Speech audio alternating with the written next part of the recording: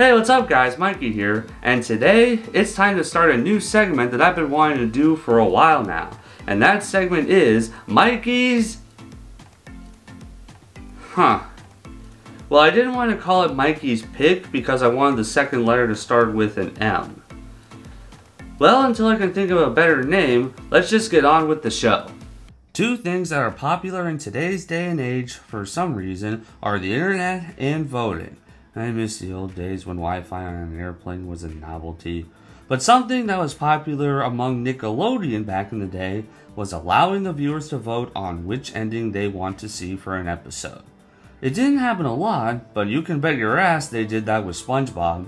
Shanghaied is the episode where SpongeBob, Patrick, and Squidward board the Flying Dutchman's ship and were sentenced to join his ghostly crew. This episode aired on March 9, 2001, according to this website, and it's the first episode in the series that's longer than 11 minutes like most SpongeBob episodes, but less than 22 minutes, like episode 56, Christmas Who. While this is the only episode in seasons 1, 2, 3, 4, 5, and 6 that's roughly 16 minutes, this actually becomes more common than you may think in the later seasons. After this episode, this longer format wouldn't be used again until episode 259, Back to the Past from season 7, and it would be done at least once per season starting with episode 410, Feral Friends from season 10. As previously stated, this episode originally allowed the fans to vote on which ending it would get. 3 different endings were made, and the one with the most votes by the end of the last commercial break would be chosen for the episode, and that ending would be used in all future reruns. This whole letting the viewers choose the endings thing Nickelodeon has done a few times since. Off the top of my head, the only example I can think of is Every Which Way, a live action show about a teenage girl who can cast spells like a witch from the mid-2010s. Throughout season 3 of that show, Daniel and Jax were at each other's throats because they both liked Emma, and in the season finale, the fans got to vote on who Emma would choose. 2 different endings were filmed, where she chose Jax or Daniel. Jax got the most votes, so that was picked for the end, and that ending was used in all future showings, which wasn't very many because the show ended roughly 6 months later in July 2015. But that's besides the point right now. This episode was originally called You Wish during the marketing, and the opening of the world premiere called it that as well, while the SpongeBob portion is called Shanghaied. This is also a trend Nickelodeon would continue to do with other SpongeBob specials, advertise a special by a certain name different from what the original title card is. For example, episode 192, Whatever Happened to SpongeBob from season 5, was called Who Bob What Pants in the marketing, despite what the title card calls it. After the You Wish airing, the Patchy segment was still used, and it was called Patchy's Pick in reruns. Now the Patchy's Pick version is released all the time on home media, but thankfully, the original airing of this episode was released officially on the SpongeBob First 100 Episodes DVD in 2009, featuring every episode from the first 5 seasons. Considering when this episode aired, I had no idea about choosing the ending on its initial release, and I'm sure I'm not the only one.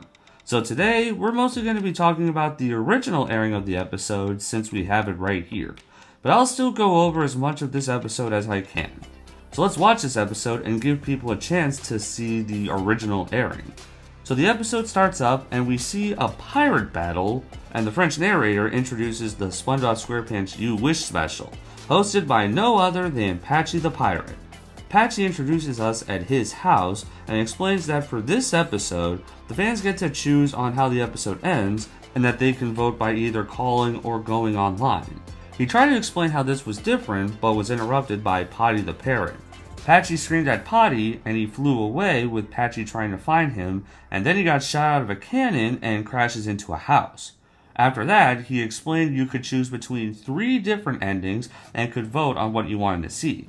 A number appeared, and people started calling in before they were allowed to. So many people started calling, and he went insane.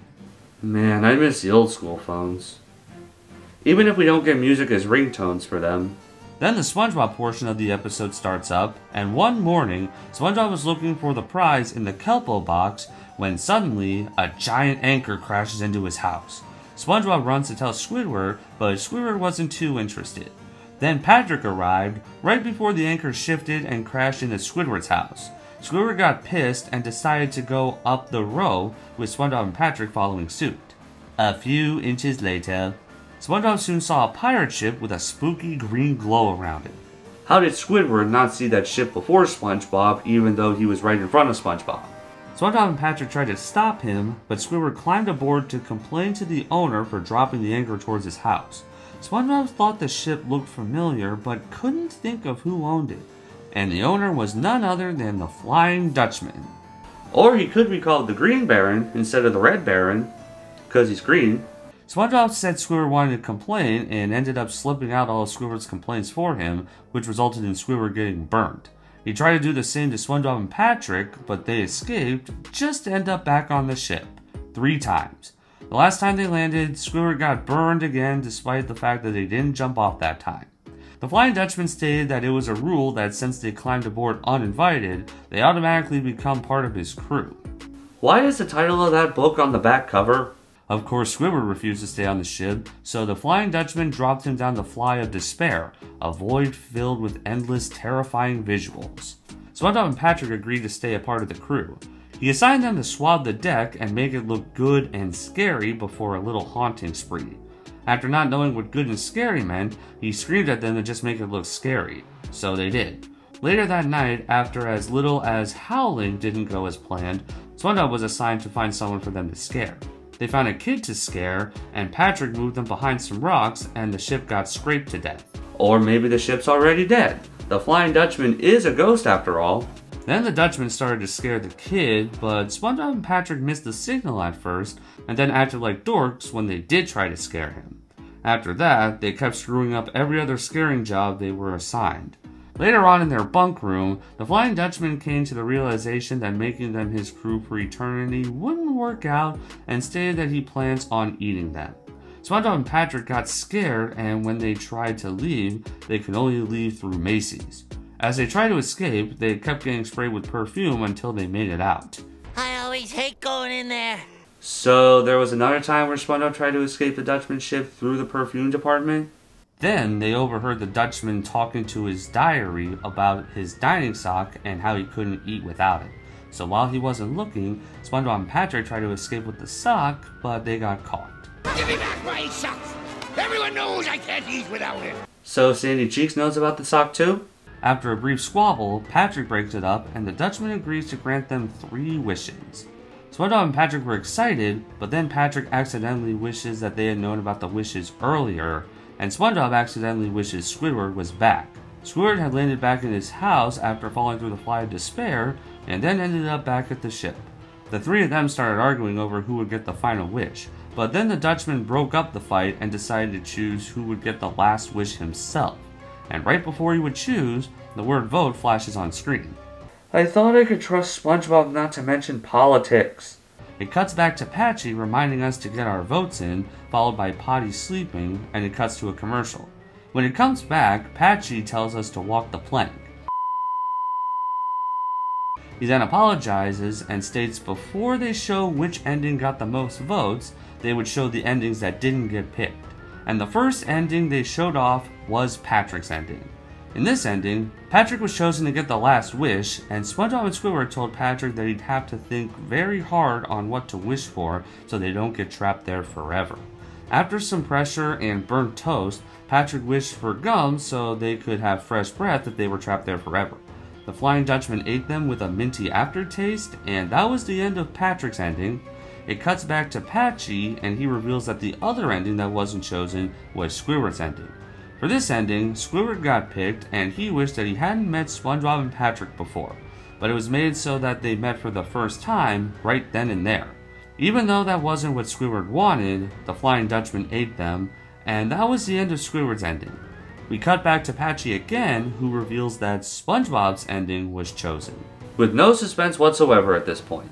And after Potty explodes due to a fuse in his head, we see SpongeBob's ending. SpongeBob was chosen for the last wish, and he wishes that the Dutchman was a vegetarian, and they got sent away from the ship, and it looks like they got home, but they were fruits in the Dutchman's blender who was preventing scurvy with his wish. The others got scared and tried to escape, with the Dutchman chasing them around the roof of a hippie van in a colorful void, and the SpongeBob part of the episode ends. Back with Patchy, he says that SpongeBob's ending will be shown whenever the episode is watched in the future. Patty then tries to quit, Patchy says goodbye and tries to keep Patty from leaving, the French narrator says goodbye, and the whole episode ends. So that was Shanghaied, specifically the original airing. In future reruns, the Patchy segments are called Patchy's Pick. The cut down version aired on March 10, 2001, so we're going to briefly talk about the differences. So the episode starts up and the French narrator says Patchy is picking today's episode to watch. Patchy says that his favorite episode is Shanghaied. That's his favorite? It's a good episode, but still. Patty interrupts him and then flies away. Patchy follows him, getting shot out of a cannon, and when he comes back, the cartoon starts. One long-winded discussion later. The Flying Dutchman chooses SpongeBob to get the last wish, and the ending plays out with the chase in the colorful void. Back to Patchy, he says it's time for the kids to walk the plank. He apologizes and states it's time for fan mail. Patty gives him a letter and blows up because of the fuse in his head, and the episode ends. So that was Shanghaied regarding what we see in reruns. Overall, this is a great episode. Let's start by going more in depth into the Patchy segments. It felt pretty surreal to watch the original airing for the first time. Since I've known these segments as Patchy's Pick ever since I was young, I was quite interested in seeing the original airing. I will say, even when I watched the reruns, I didn't really notice all the phones in the background. And that's surprising for me since I often noticed nitpicky details when watching shows as a kid. In future reruns, every scene with Patchy and the phones were deleted for obvious reasons. The first airing had a number to call, but on the first 100 episodes DVD, the number was replaced with "Yikes, matey, the original 1-800 number as aired has retired to Davy Jones's locker." So, the undersea equivalent of hell? Obviously because they don't want kids calling that number again. The original number is on the wiki, but I don't want to go to hell myself, so I'm not going to call it. The ending where Patty tries to leave and Patchy tries to stop him is cut as well. That's a bit disappointing because it's hilarious, but I kinda get it since they talk about the original airing. In reruns, it ends after Patty's explosion, and to not show SpongeBob in the letter, it cuts to Patty after Patchy gets the letter, and then back to Patchy. And they added one of the best lines Patty ever said. Quack, you're not welcome. I kinda wish this was also in the original airing, but hey, at least it exists. I did find this pirate battle at the beginning to be a little unnecessary because it doesn't really add anything to the episode at all. And the part where it pans to Patchy's house is just the music with no narrations. But those are my biggest negatives with either of the Patchy segments. Moving back to the positives, I do find the way they recut some of this dialogue to be kinda clever. Or the internet, if you're technologically inclined. We're gonna see me favorite show, Shanghaied. Ta-da! Or this. Cause it's time to announce the winner! Cause we're gonna open a letter! Or even this. What I meant to say was, it's time to announce the winner! What I meant to say was, it's time for fan mail! And thank God the original airing is forever preserved. Even without the Patchy segments, the SpongeBob portion is 13 minutes long, so it makes sense for them to make it a special where the viewers can choose the ending.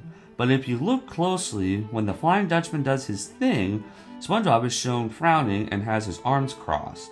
In the close-up of Patrick's ending, SpongeBob still has his arm crossed and the Dutchman's finger is still going in order. Looking at these screenshots of the first frame of the 3 different endings, SpongeBob's expression is the same only in Patrick's ending. It almost kind of makes me wonder if Patrick's ending was the original plan, but then they made 2 more endings to make it more interesting for the fans. I mean, that would make sense since SpongeBob's ending is the only ending that doesn't end with SpongeBob, Patrick, and Squidward's muted voices inside the Flying Dutchman's stomach. But that's looking too deep into this. It's still a fun novelty in SpongeBob's history, and I wish I could have been there to vote. I don't know which ending I would have voted for, but it still would have been fun. And I can still see why SpongeBob's ending was chosen. But moving away from the voting aspect, let's talk about this episode as a whole, because oh man, I have a lot to say. I remember watching this episode a lot on the Sea Stories VHS when I was a kid, even at my uncle's house. When I was a kid, my favorite scene was where SpongeBob and Patrick jump off the ship and land back on it. That was a closer one.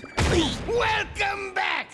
It's hilarious that they jump off without any hesitation despite how high up they are. I love to imitate that by jumping off my grandma's bed because I just love that sequence so much. I can't do that now because the bed is gone. I'm also too tall. And to this day, I'd still say that's my favorite scene. Speaking of favorite parts, I also love Squidward's abrupt screaming whenever he got burned, as well as when the boat would get scraped when moving behind the rocks. You're good. You're good. You're good. That face is awesome as well. I know everybody loves the little that Patrick does, and so do I, but honestly, I love his random moaning a bit more.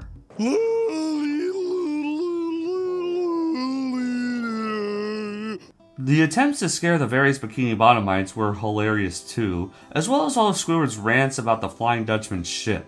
I also love how creepy all the visuals of the Fly of Despair look. The perfume department scene is great too. There's no explanation for it, but it makes me laugh every time, especially when Patrick gets his mask pulled off his face just to get sprayed. Fun fact, the perfume department scene was filmed at an actual Macy's.